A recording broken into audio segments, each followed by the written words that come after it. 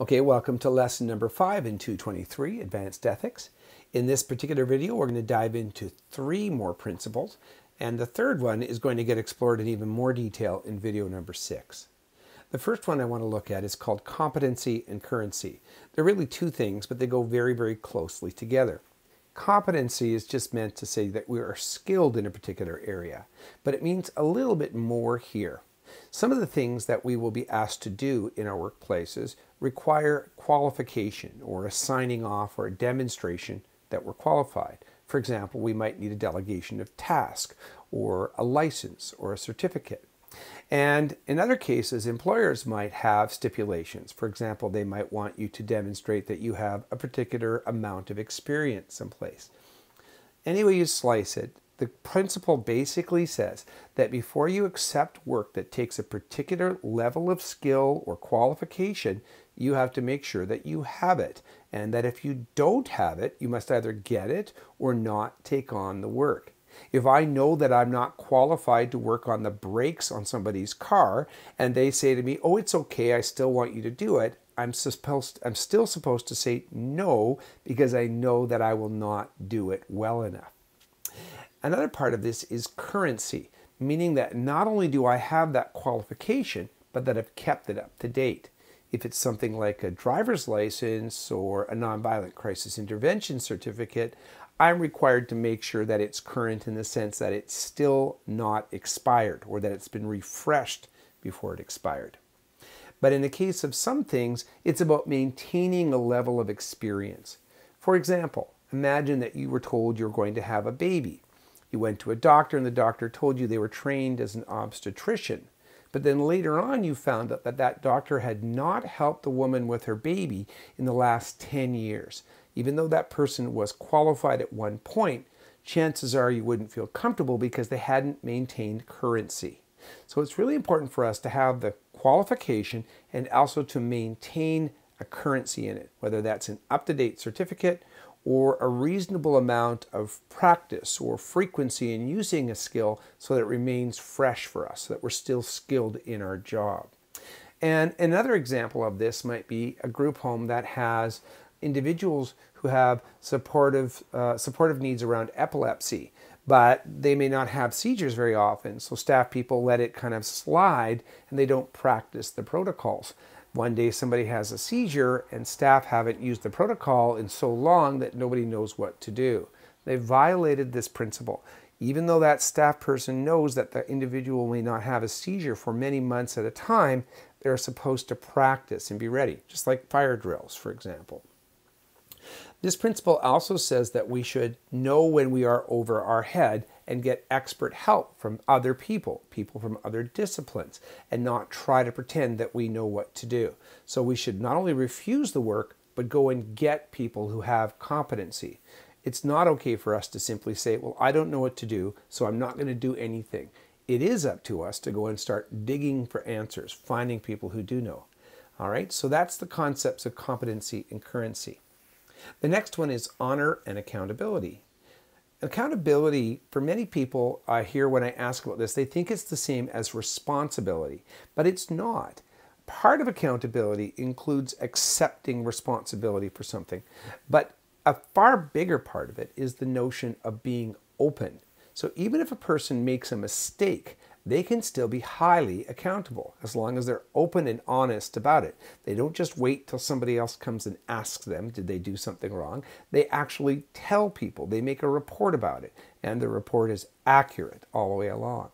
Every time somebody is doing accounting, they're being accountable, whether they're taking note of money that was withdrawn from a bank or something that was purchased or money going into a bank account.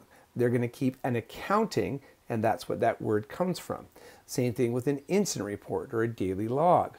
Or if somebody asks you a question, a superior, and you answer it truthfully, you are being accountable. This is one where I've seen some people over the last few years start to get confused because their collective agreement might say something like, "You don't have to participate in an investigation." But that actually is not true from an ethical standpoint. If you do something wrong and you're asked about it, this principle says you're supposed to tell people. You're supposed to be honest and offer that information freely. So you should keep accounts of your work and be open to any inquiries. You should always tell the truth when you're asked questions, or even when you're just recording things. From the moment you hand in your first resume, it needs to be telling the truth. And you have to behave in a way that will not harm the reputation of yourself or others. So it's not just if you're falsifying documents for yourself. Let's say you're signing a report for a colleague. The colleague's worried they'll get fired if they have one more report. So you falsify it to protect that person or to protect your employer.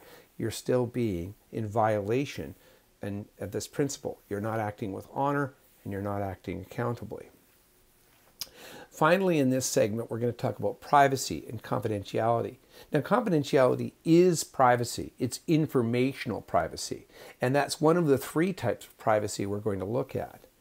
So when we consider this concept, we're talking about the idea of protecting the client or supported person, the agency, your coworkers, all of them, so that their privacy is maintained. That means providing protections around information, as well as protection of people's belongings, including their spaces. So for example, the artifacts that they care about, like their electronics or their toiletries, but also their spaces, like for example, their bedrooms or the drawers in their bedrooms. Those are also places that have a stake of privacy in them. And we also have to respect and protect people's body privacy. We'll dive into each of those three types of privacy more in the next video. But before we move on to that video, see if you can take a look at a couple of scenarios and see how the principles we've talked about fit. So ask yourself in these three scenarios these questions. Larry, a coworker, has had 17 different refreshers for his first aid training. Let's pretend Larry has worked in the field for many, many years. But his current certificate is 2.5 months past the expiry date.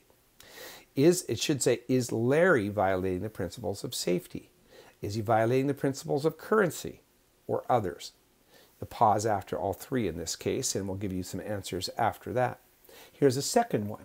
Marcia, another coworker, purchased a can of Coke from a pop machine for a supported person named Daniel because it was really hot out and she was worried he was going to overheat.